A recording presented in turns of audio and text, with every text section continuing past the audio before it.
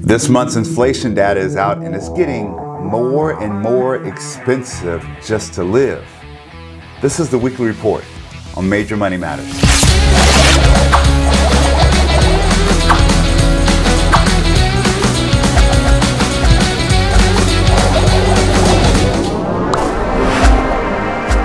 Welcome to Major Money Matters. My name is Major and you are watching the weekly report. I'm a mortgage broker powered by Edge, and we put out the weekly report every single week to let you know what's happening in the economic world and how those economic movements may be affecting the housing market. So if this is the first time to the channel, go ahead and like and subscribe. It ensures that you get updates when we post informational videos, or when we post videos like this that wraps up the week and tell you what's going on in the mortgage space. So CPI, the Consumer Price Index, came out this week, and it revealed some things that we already knew. However, it also revealed some things of how expensive it is getting just to live. So first things first, we knew that rents were higher. So rents are higher year over year. That's covered in a previous video. I'm not going to dig into that. But I'll talk about some things that we're seeing now. Food, the price of food is higher, about 10% higher than you were paying last year. You're paying about 10% more for food right now. Gas or gasoline. Gasoline, 48% higher. So you're paying more at the pump just to drive around and drive in your vehicles. Used cars. Used cars are up about 35%. Now, why are used cars up 35%? They're up 35% because of the parts and services that are used to build cars or repair cars are substantially higher. And what people don't realize is that it's Volkswagen and BMW. They basically operate off a computer system, as you know, but there is a wiring harness. And that wiring harness that basically is the brain for the vehicle, that wiring harness is made in Ukraine. So Ukraine has other issues that they're dealing with right now. They're not worried about your BMW, your Volkswagen, and getting those parts and services done. So I talked previously in my previous videos about how interconnected our economies actually are. When something happens in one part of the world, it undoubtedly affects the other part of the world, because we don't just have a U.S. economy or a Japanese economy. Those economies exist independently, but they're also very interconnected. So we're seeing things that are happening all over the world affect our economy here, and you're starting to see the effect of economic factors on inflation and the price of goods and services going higher. It's not just gasoline because of the conflict between Russia and Ukraine. It's not just that. It is all goods and services that we're seeing at a higher amount, and you're paying a higher amount for those goods and services. Now, we talked about this before. If you have not listened to it, go back and look at the video that talks about the real reason interest rates are rising. If you go back and look at that, listen to that video, I talk about, things like this and why investors are expecting more from interest rates or from their returns on goods and services. As investors expect more, that means that you have to pay more for products and services, and particularly a mortgage. So your interest rate is higher on mortgages. So let's look at this. Let's look at the 2-year Treasury yield right now. So if we look at the 2-year Treasury yield, now this chart is different from the charts that I normally show, because this chart shows you that that mortgage interest rates, they're not dependent on the 10-year bond. Okay, sorry, I said 2-year. This is a 10-year Treasury. They're not dependent on the 10-year bond, but they do follow closely the 10-year bond. Mortgage rates do.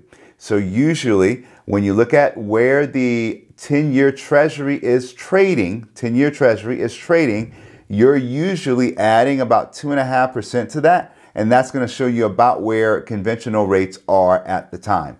So right now, conventional rates, if you add about 2.5 to this, you're at the 10-year Treasury is trading at 2.8. If you look at conventional rates, good credit, decent down payment, conventional rates, you're looking at the mid fives, about 5.2, 5.3 on conventional. VA rates, you're still in the low to mid fours on VA, FHA, government rates. If you're working with my team on jumbo VA, we specialize in jumbo. We have great investors that we broker deals to for jumbo VA. So those investors give us outstanding rates on those things. So you're in the low fours on jumbo VA, while you might be at some retail establishment or something like that. You're very much into the high fours, potentially fives at some retail shops. So you're seeing this chart here, and right now the 10-year Treasury is trading at its highest level since 2018. So we're looking at our highest interest rates in 4 years. Now, will this continue? I expect this to continue as long as inflation is a concern. Now, we're starting to see prices go up, and as you start to see prices go up, this report comes out from Bank of America this week that credit card spending is jumped to its highest levels since our pre-pandemic levels. So credit card debt actually is now 33% higher than our pre-pandemic levels. So people are taking these, the fact that goods and services are higher, and what they're doing is they're starting to put things on credit cards.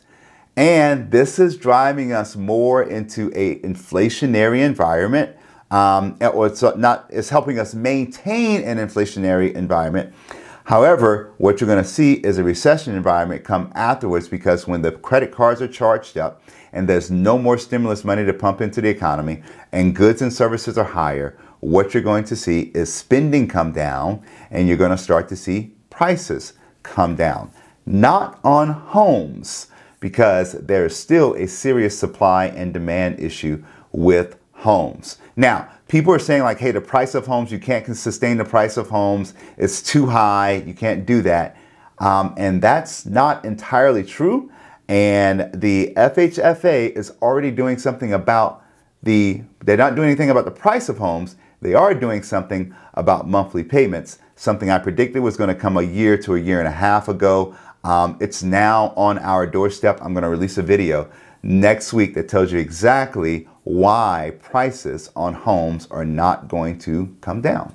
So that's it for this week. I do want to remind you about our VA Home Loan Webinar. VA Home Loan Webinar is happens about every other week. This is a webinar that I do to educate people about the VA Home Loan benefit. I do it to educate veterans and our active duty service members. I also do it to educate realtors to have a greater understanding about the VA home loan and how powerful and how awesome this product is for our military service members, both past and present. Next one, if you want to get involved in our VA home loan webinar, it's 1 hour long, is bi-monthly. We do it 2 times a month. You can get involved with that. You can visit us on our Facebook page. There's going to be a link there for you to register if you scroll down through there to register for our next seminar. There's also going to be a link in the comments here where you can register for our next VA home loan webinar. So talk to you soon. Have a great week. It's Holy Week. It's Easter. Enjoy celebrating Easter with your church family, with your family and friends. Enjoy it. It is a great celebration of the resurrection of Jesus Christ. But if you're just relaxing, take Good Friday, take the time to relax, and get ready to hit it hard next week. Hope you guys have a great weekend. I'll see you next time on Major Money Matters.